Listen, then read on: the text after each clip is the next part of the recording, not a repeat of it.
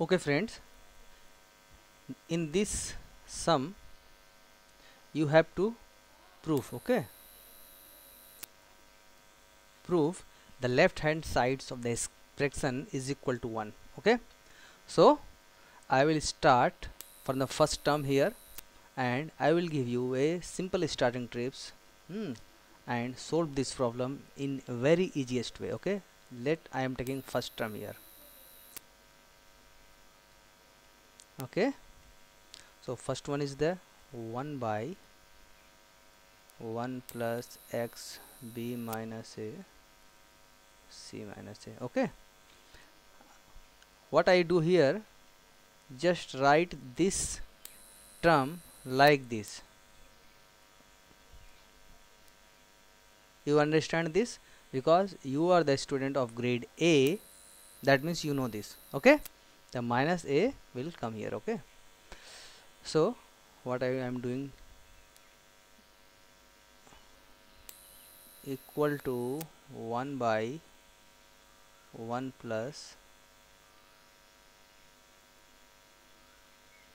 similarly x to the power c by x to the power a. Okay, after that I will take the LCM of the bottom fractions. It will be x to the power a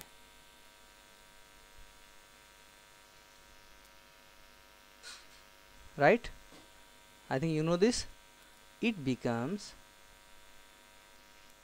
1 by, not 1 by, I am just inverting this one, x to the power a by x to the power a plus x to the power b plus x to the power c. Okay, this is the first term you got. If you solve the other two terms, this one in the same fashion, then you will get this sum, this result, x to the power b divided by x to the power a power b, and for the third one you will get this one, for a b plus c. Okay, so what will you do? You add all the three term because it has given. Okay, you will get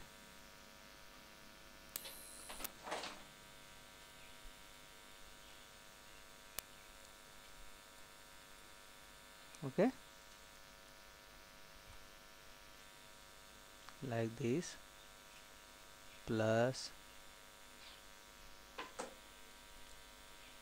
for b plus c. Okay, you take the LCM of the three expression and you will get like this, x for a, x for b and x for c, and here x for a plus x to the power b plus x to the power c, and you simply cut out this one and it becomes 1.